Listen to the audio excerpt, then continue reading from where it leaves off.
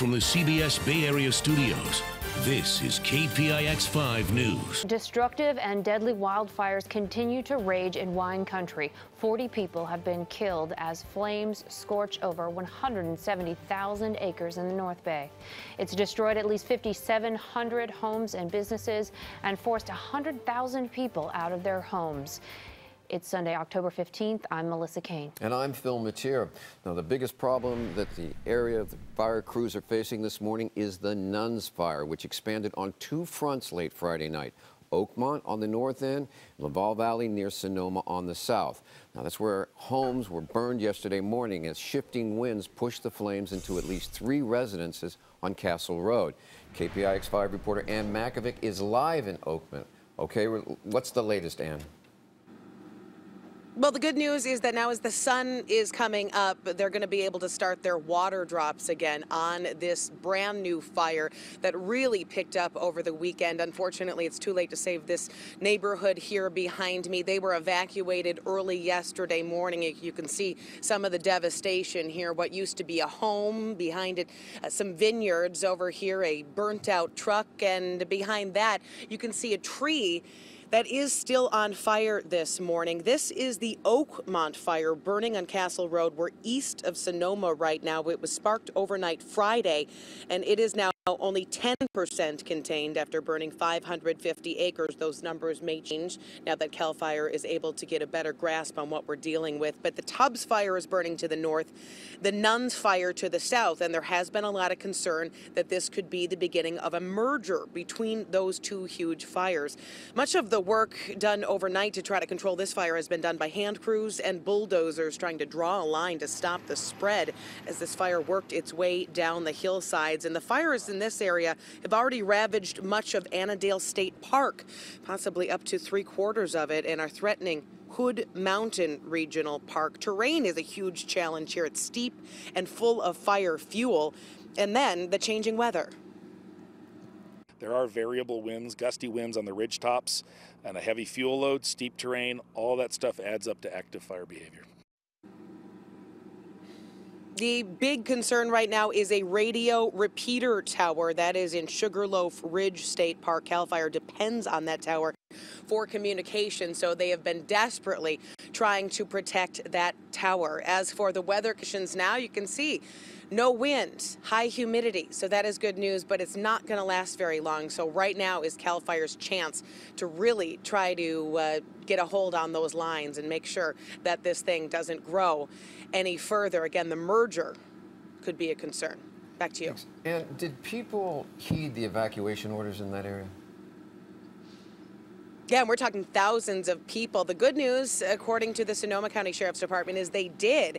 They really were prepared to get out, and this is one of those early morning evacuations that happened overnight in between Friday and Saturday. So it's one of those situations where you had deputies going door to door, but people were prepared. You know, now that we're a week into this, people realize that it's no joke when you get an evacuation advisory and how very quickly things can change.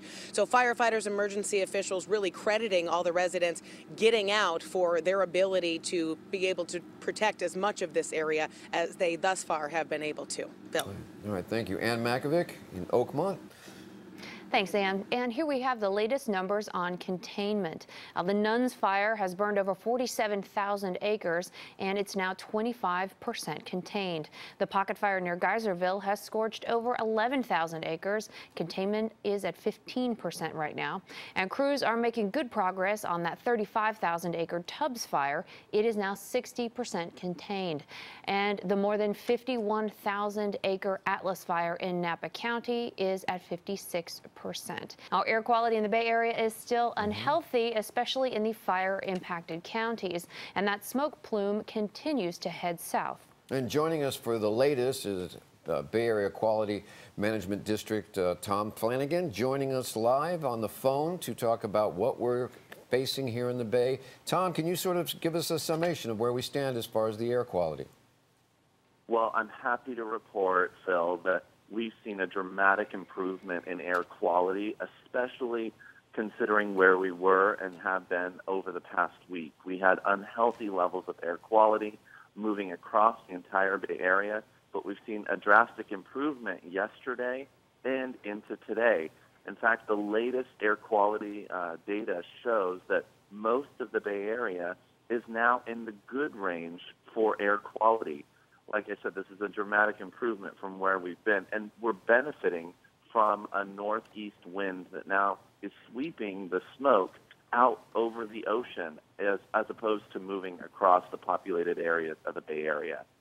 Now, Tom, people have been told to stay inside and not engage in outdoor activities for this past week. Is it safe now to go for a run or a hike if you're in one of the counties that hasn't been a location of the fires? Well, definitely we've been reminding people to check the ever-changing conditions. I mean, we still have active fires and still seeing pollution move into the upper levels of the atmosphere. And at any moment, really, we could see patchy smoke, and that could impact people. So we want people to look at our website and check the latest air quality levels, and then make their own personal judgment on if it's appropriate for them to go outdoors. Also, we encourage people to just continue to check in with themselves. They are their own best health advocate, and they can feel what they can handle. So we encourage people to just continue to check in. Like I said, I'm happy to report we have improved air quality across most of the region. I think people stepping out this morning will feel it and be able to see it in the air, that those places, though, close to the fire are still obviously experiencing poor air quality, and they'll want to continue to stay indoors in those areas. But for the majority of the Bay Area this morning, we're waking up to good air quality. Real quick, we have to go in a minute. Masks. We hear different reports about masks. What kind should you get? Are they good? Give us a little something on that. Certainly. So an N95 mask has been recommended for anyone who's close to the fire and has to be outdoors in the smoke. Of course, the first and most important thing you can do is stay indoors. And you won't need a mask if you're able to keep your indoor space clean. These masks really only work if they're tightly fitted to your face and you're pushing the air through the filter itself to breathe in and out of. But we are encouraging people just to stay indoors if you're close to the fire. Like I said, the drastic improvement in air quality that we've seen this morning, I don't think we'll need to see people wearing masks unless you are close and in the plume of the smoke itself.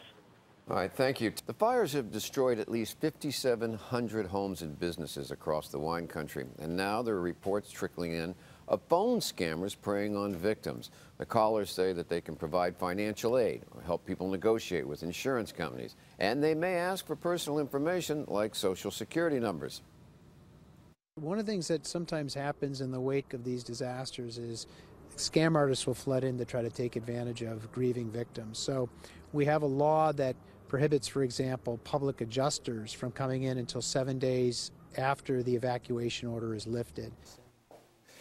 The state insurance commissioner says that people can call his department for help with dealing with insurance companies. And some good news to pass along. We're told that Kaiser Medical Center in Santa Rosa could reopen any time now. It's been closed since last Monday when the nearby Tubbs fire forced the evacuation of everyone inside. Now, Sutter Santa Rosa remains closed. Meanwhile, a drone photographer got this eerie shot of a postal truck delivering mail in the burned-out Coffee Park neighborhood in Santa Rosa. Now, the Postal Service is holding mail for people in the evacuation zones. So customers in the 95404, 95405, and 95409 zip codes can pick up their mail at the main office on 2nd Street. The Roseland office in Sebastopol Road is handling zip code 95403. And customers from Sonoma, Kenwood, Glen Ellen, Eldridge, Vineburg, El Verano, and Boys Hot Springs can pick up their mail at Casa Grande Post Office in Petaluma. This morning, an historic winery is still standing thanks to hardworking firefighters. Now, you can see how close the fire came to the building known as the Castle at the Ledson Winery in Kenwood, east of Santa Rosa. To the southeast, California's oldest winery, Buena Vista, was also threatened by flames. The Nuns fire got close, but thanks to teamwork from local and out-of-state fire crews, the winery was left unscathed. There are people who I have never met and whose names I may or may not ever know, for whom I am immensely grateful. Wineries are as lucky as Buena Vista. At least 16 wineries have been damaged or destroyed by flames. Another major development, PG&E is warning investors about the liability it may face in the wake of the fires, as CAL FIRE investigators are looking into whether downed power lines may have sparked one or more of these fires. Literally in Sonoma County alone, we have 20 cause and origin investigators combing the landscape working on that. It's very technical.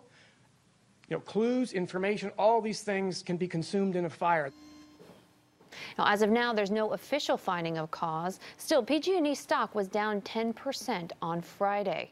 Now, the company has already made a filing with the Securities and Exchange Commission saying it is, quote, unknown whether the utility is responsible for the fires. The document says the company has $800 million in liability insurance, and if that amount is insufficient to cover costs, PG&E's financial condition could be, quote, materially affected. And so could its public relations, especially in the wake of the deadly San Bruno fires. Its relationships with the public it serves. You were up in the fire zone. What were you hearing from residents? Well, we always ask, who do you think started this? What do you think started this? And to a person, they say PG&E. They think either PG&E started it with faulty lines or exacerbated it unnecessarily with some sort of shoddy maintenance of their power line facilities. So no, that's there's definitely yet to a PR be checked problem. out. That is a PR problem, but also, as our fire battalion chief, CAL FIRE battalion chief noted, it's also the air, it's the wind, it's the dry, it's a whole lot of things. Even where we build contributes to these things, but it's going to be PG&E that probably gets the legal brunt of this. Absolutely, because the wind and the dry grass doesn't have deep pockets or $800 million in liability insurance to help rebuild this community.